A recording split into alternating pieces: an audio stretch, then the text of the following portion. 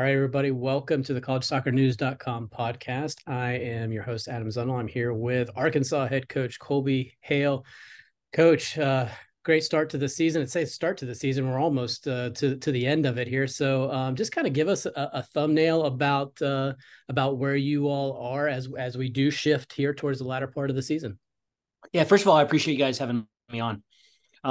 Yeah, it was good. Like we knew the team had a chance to be good. We've been to a couple of Elite Eights. We returned a bunch of players, had a good class coming in. Freshmen are always a little, you don't know how they're going to adapt some quite quickly, and then some take a little while. But what we've done is some research, and teams that go to the Final Four are pretty old, mostly speaking. So we knew that we had a bunch of returning players. So we scheduled about as hard as you can. And, we started off some home games, did really well. And then we went at Notre Dame, at UNC, at Clemson, at Tennessee. We played home Grand Canyon on 1 day rest. We got in at 1:00, played on Sunday at noon.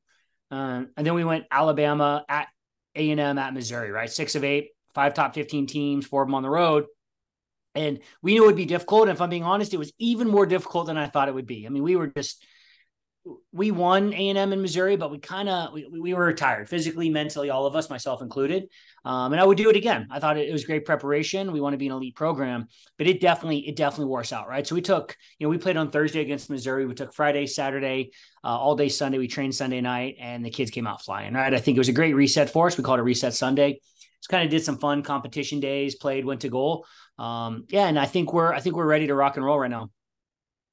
Take us behind the scenes of that week you already alluded to, that September 15th through 21st, where you had the 3 games and you had, I think it was Tennessee and Grand Canyon. Can you take us behind baseball on what led to a game with the 1 day rest and the scheduling quirks that maybe came up with that? Yeah, I mean, we like to do difficult things. The reality is, and so you play in the NCAA tournament on 1 day rest, right? So everything we do has a reason, and we were like, hey, this is why we're doing this. This is potentially, an NCAA tournament weekend. So, the difference is we were away, and I don't know if you know the story, but we fly same day. We fly charter, so we fly same day. Well, our bus, like there was a wreck, and the bus didn't show up on time at Tennessee, and so we had to kick the game back, and we had a bunch of travel issues, and we got back at about midnight on Friday night, maybe actually a little later, and then played at noon on Sunday, right? So the thought process was, if we do difficult things, it preps us in the future. And I thought it was a valuable experience, right? Like we learned what it takes. Now we'll be more fit as the season goes on, but I think the finding a way to go 2-0 on that weekend was huge.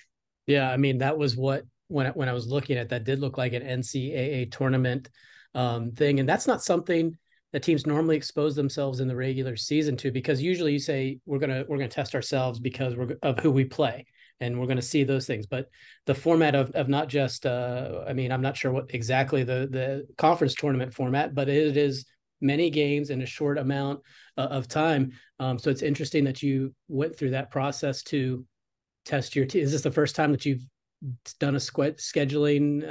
No. We've done it in the past. Yeah, we've done it in the past. We did a couple years ago with UT Martin. They were a good team. And for us, it's like, I think a lot of teams, it's the old Anson Dorrance way, right? Like a lot of teams are trying to find, hey, how can we make sure everything is in our favor? Which I do think helps if you're trying to win a game in the short term, but it doesn't help you long term.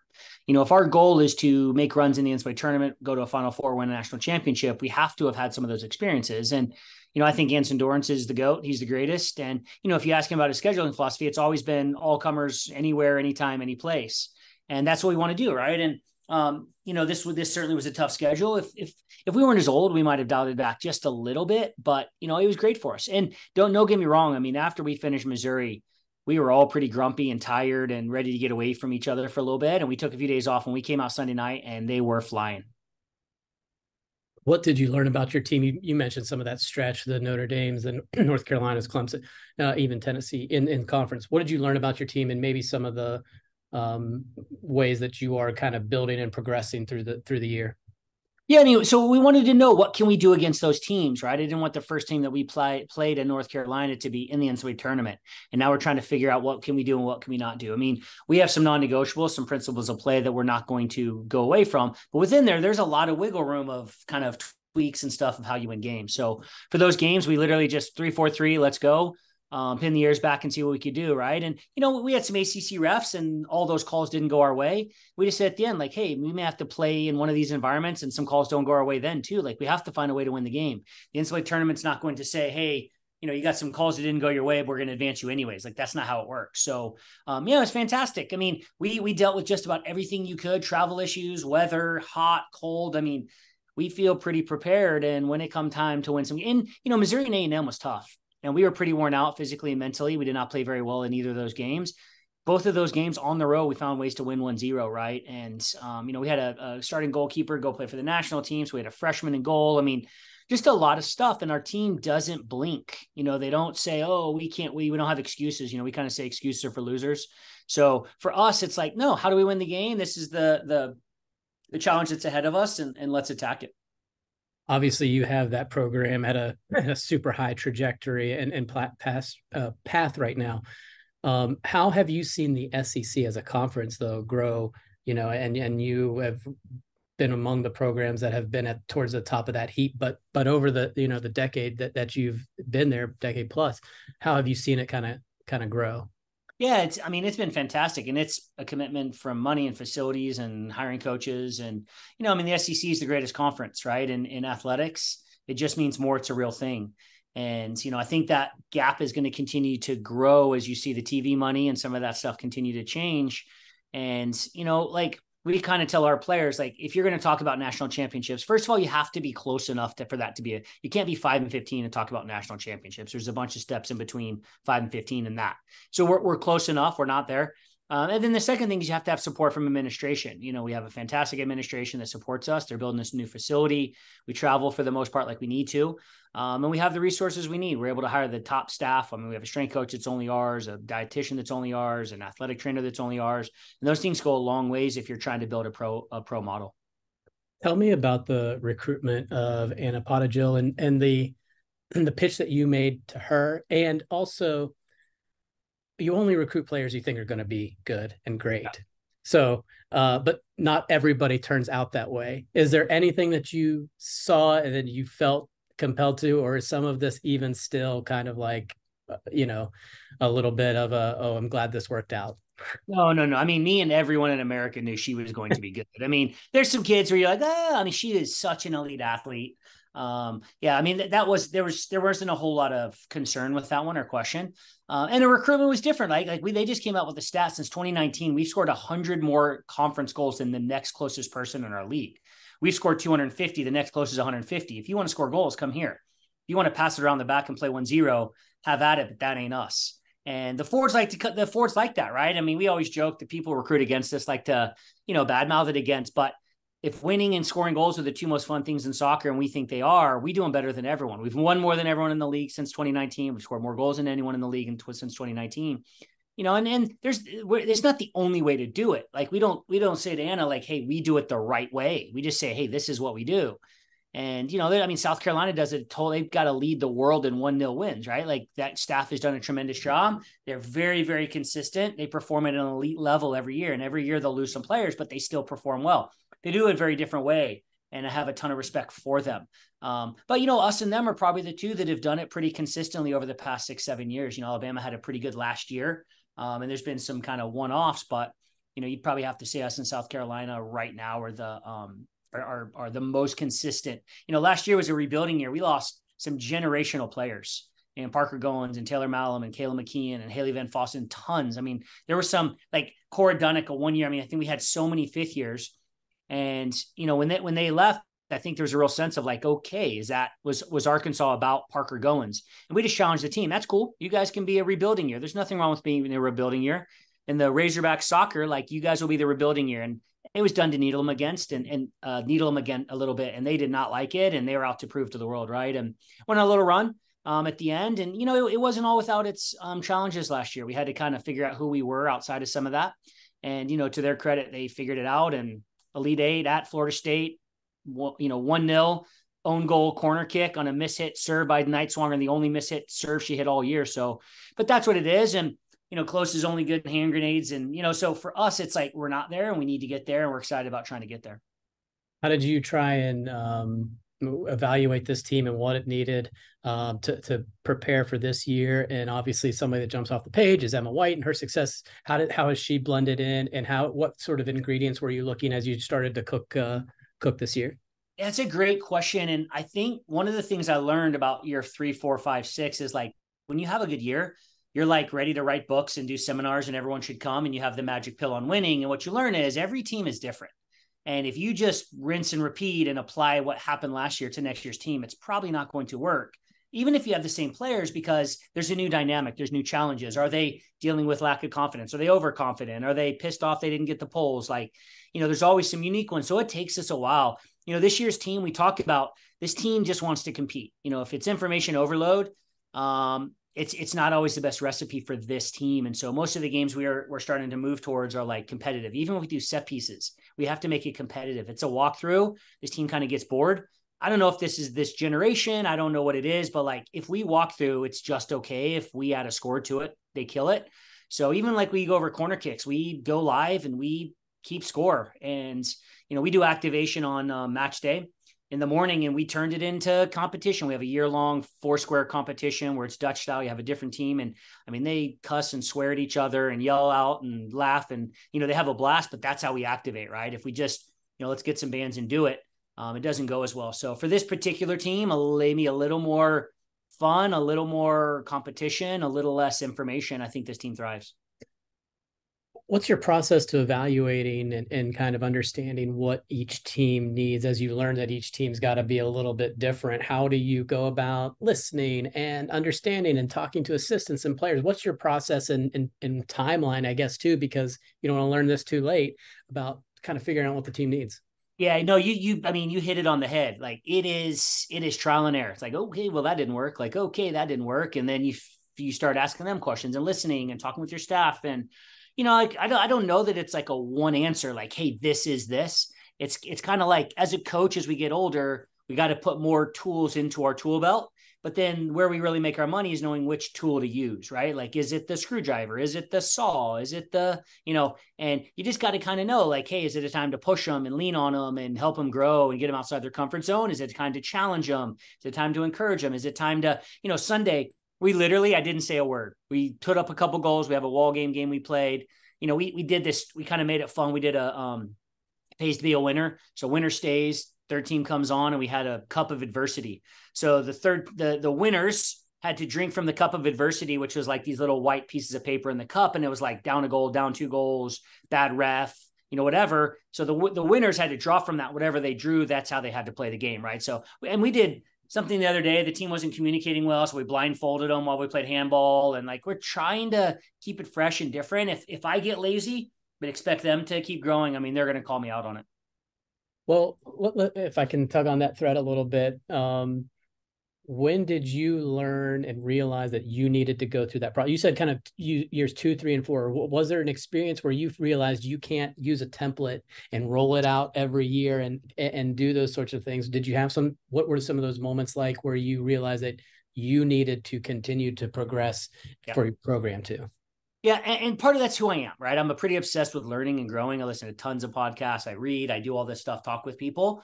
So some of that's just who I am. But so my first year, the program had never been good, never been to the NCAA tournament, hadn't, so when I got here, we went 9-10-1. They gave me a raise and an extension. And I was like, okay, this coaching thing's pretty easy. Second year, Sweet 16, I was writing some books. And then year 3 was a bit of a challenge, right? And as that group from 2 to 3, the year 2 was like, just tell us what to do when we want to win. Year 3 was kind of like, coach, chill. We know now. Like, now you don't have to be hard on us anymore because we're good.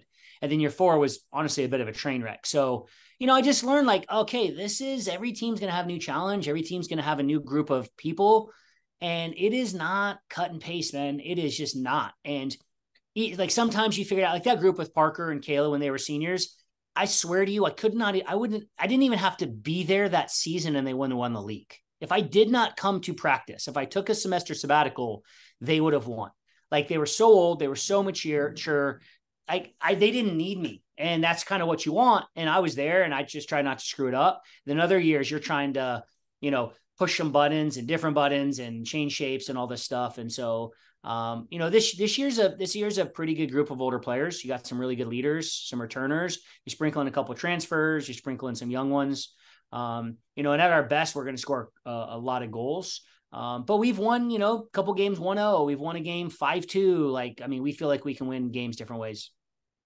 As you've gone through the NCAA tournament and runs like that, have you learned any? It sounds so simplistic, but what about postseason play is different? That is true from year Yeah. to year to year. That you are there any universals that you've learned that can help you when it comes November and December? Yeah, playing at home helps, like seeding, right? Like in the NCAA tournament, this isn't college basketball. And I think we did a stat like 91% of the Final Four over the last 10 years have been 1 or 2 seeds, and that's because they play at home. And, not that, I mean, John, actually, one of my staff members was one of the few that went to a Final Four with Washington State, and they went on the road. And then you had Santa Clara won it, but that was during COVID. So they were all neutral site games. So yeah, I mean, that's number one. Your season matters. You got to schedule, you got to try to get in a high RPI so you can be a 1 or 2 seed.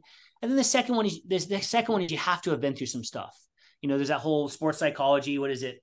Storm, norm, form, or whatever. And like you go through something and then it kind of forms and that becomes your norm. Like you have to go through some stuff during the season so you know who you are. So when it comes time to be in pressure situations, your team isn't, struggling with those, that they're ready.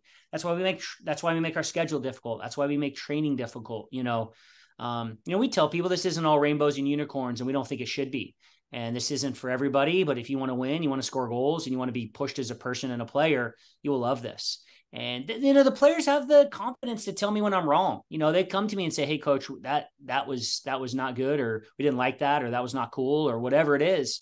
And I will listen to whatever they say as long as you're putting the program first. We kind of do a special ops thing in the preseason. They say mission first, team always, which is just like, our ultimate goal is to win a national championship. Like, this is not a family. This is a soccer team. I'm not your dad.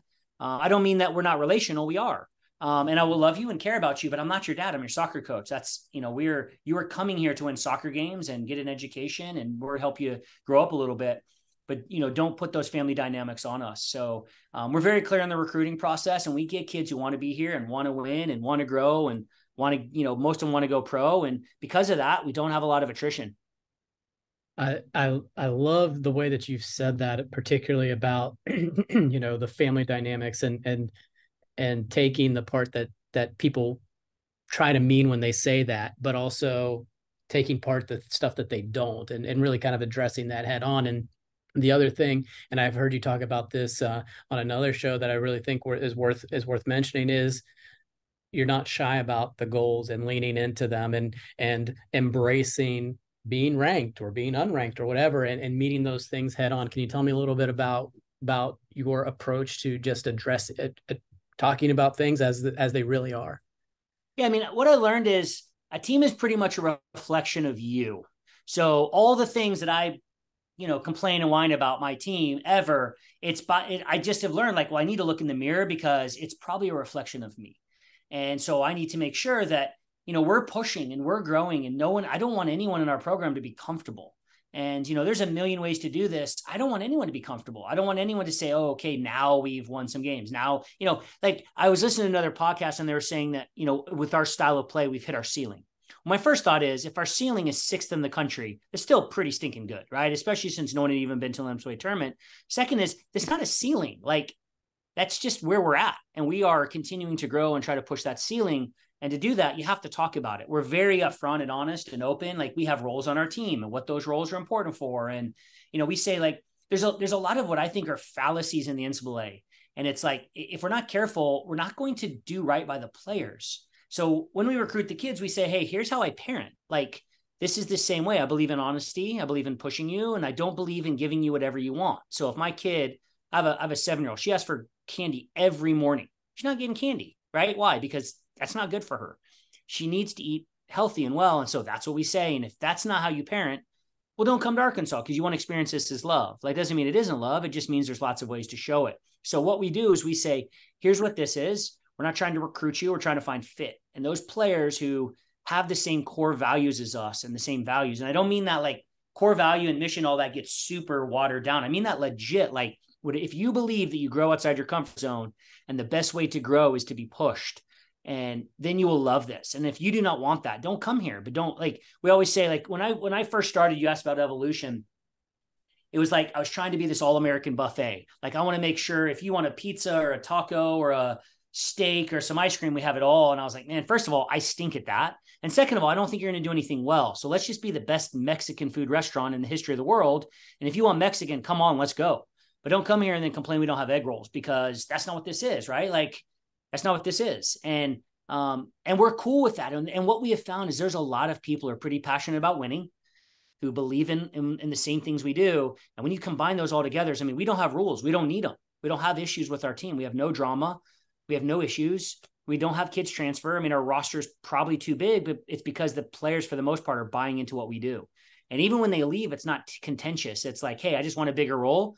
I mean, I got text message from dad saying, it was great 2 years. She just wanted a bigger role. Thank you so much for everything. Awesome. Where can we help you go? I will help you go to my most hated enemy if that's what's best for you, because, you only get to do college once. I think I asked Coach Penske this last year, but in your opinion, have kids changed? You talked about a generation a little bit, but have kids changed, or has the world changed and that makes us think that kids have changed?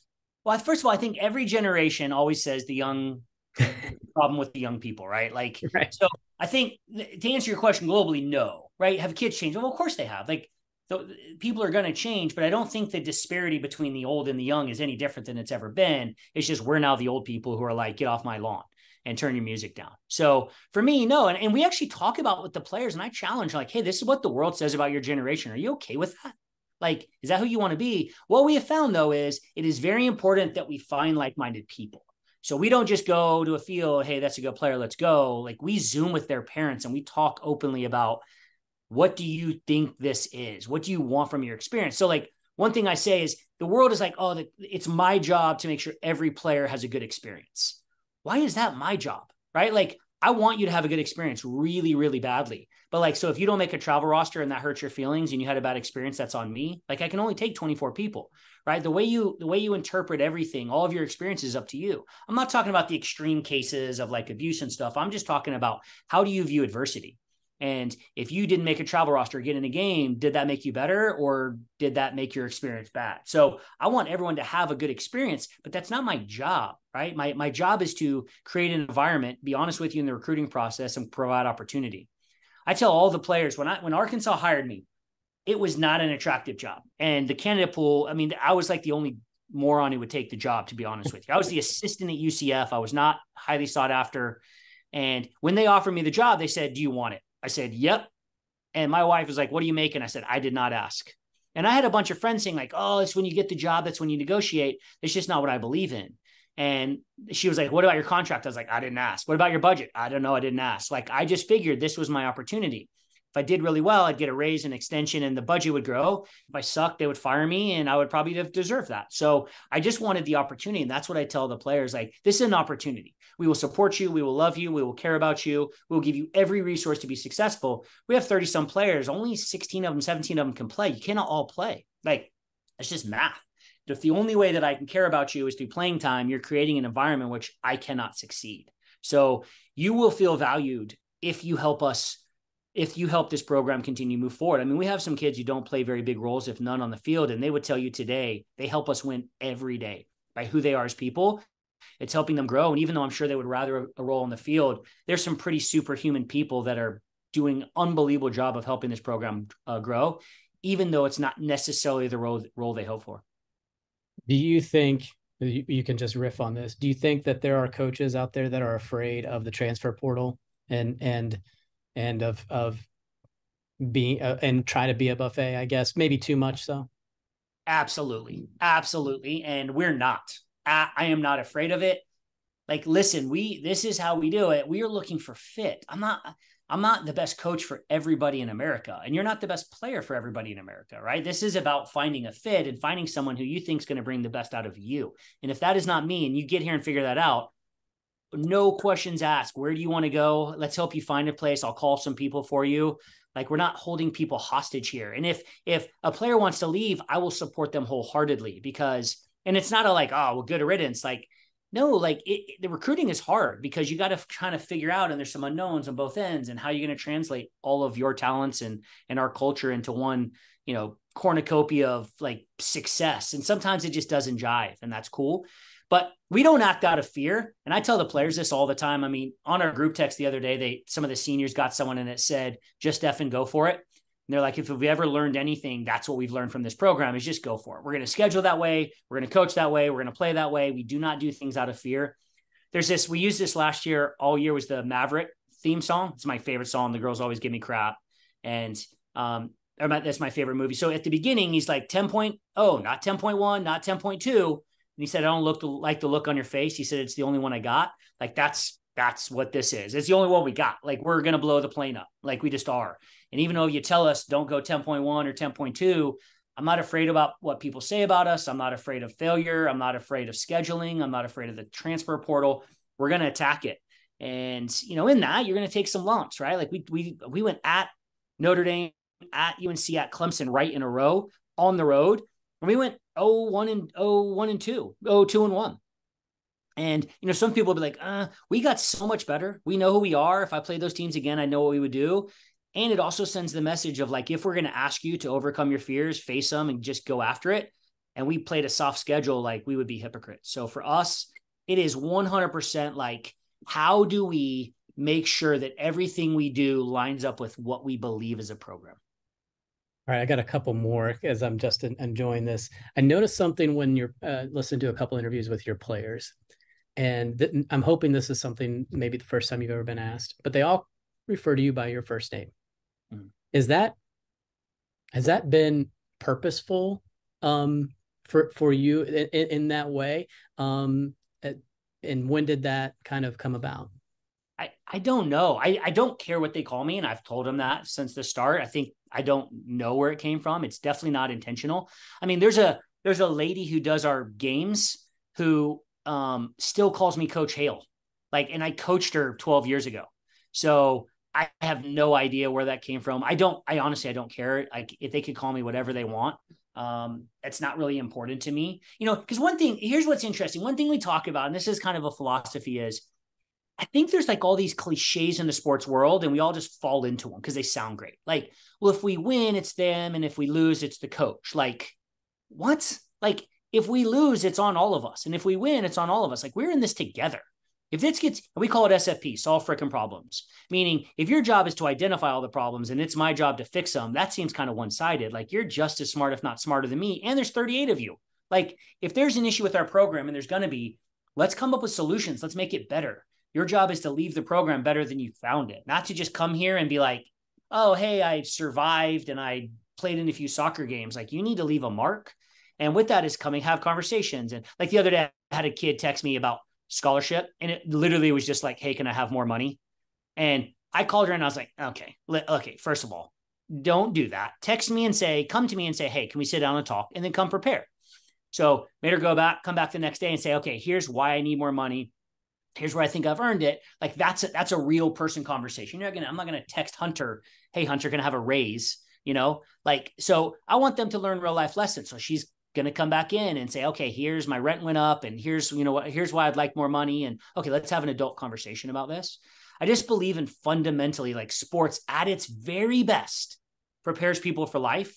And the world has gotten away from it a little bit. Like, everyone gets a ribbon. We don't want people to deal with failure. It's going to hurt their confidence. And that's cool. That's just not how we do it, right? I believe that you can learn. I tell the players this, we didn't have a couple good years right in the middle of my career here. And a lot of that was me, right? I think I got a little big for my britches. I got a little, hey, I'm so awesome. And I'm not that awesome, right? I need to stay humble, work hard. Those were my most important years, because when I was winning, I was like, hey, I'm awesome. And when I wasn't, that's when I was reevaluating everything and talking to people and reading books. And, we say to the players all the time, we have to stay hardworking and humble. Confidence is good, but we have not arrived. We win a national championship and we will ask the next day, how do we continue to grow and get better? All right. I just going back on that. I mean, I think the fact that you don't care, I think that's the point. I mean, you know what I mean? Like, what they call you, because you have created, it seems like, a fact where it's not a hierarchy, but it's a collective amongst everybody. All right, let's kind of get back to the season here, although I've enjoyed that probably more than any of the philosophical discussions. Back to the field, and your home field in particular, been so good at home. You talked about how important home field advantage is in the NCAA tournament, but as you talk about growing the sport and being successful and doing so well at home, how much pride do you have in what you've built there from a fan and home field advantage? Oh, I mean, I love it. And I love the holisticness of, I don't even know if that's a word, but the holisticness of what this is, right? Like, listen, we want to win and we're passionate about it. We want social media to be the best. And I think our social media guys do an awesome job, and we lean on them hard, and we want, everything we do to be the best. And our fans are, a lot of people say it and they're just, ours are the best, and they're loud, they're big, they impact the game, and we play with a lot of emotion, right? I mean, we're not afraid to say that. Like, some people are like, hey, let's take the emotion out of it and, calm and sit on an ice chest and coach. Again, that's cool. There's nothing wrong with that. There's some really successful coaches that do it. That's not how we do it. We're going to play with energy and passion. And when we have our fans there, it just amps that up. And, you better survive the first 15, 20, 25 minutes of the game, or it can get away from you fast. Because our team smells blood and they go after it. They don't let off the pedal. That's not one of our challenges, although we do have some. And I love our fans. I love what this is. I love Razorback Nation. I love Northwest Arkansas. I just love all that this is about. It's a little bit of a chip on your shoulder state. It's a little bit of like, all those things are like, that's a little bit what this is. And I love it. All right. And then let's just we'll wrap things up. Looking ahead at this last portion of the season and obviously in the postseason, where are you all continuing to evolve? And when you go out to train, it seems like it's one of those situations where this is one of those teams that really kind of knows what it's doing. But what are some things that you are really looking for as this, as the calendar turns and as we get to the last few weeks? What are you really looking at now? Sets. We got to get a little better at sets. We're taking a lot of corner kicks. We're not scoring enough. Our percentage that is our target, we're not there. We're giving up some first contact on corners. We got to get better in both boxes in terms of like the efficiency of chances and how those come and how we're getting them. And then we just got to develop some consistency. This team has had some highs and lows, which is probably normal with most teams. We would like that level of consistency as the season goes on to get much more consistent rather than like the highs and the lows.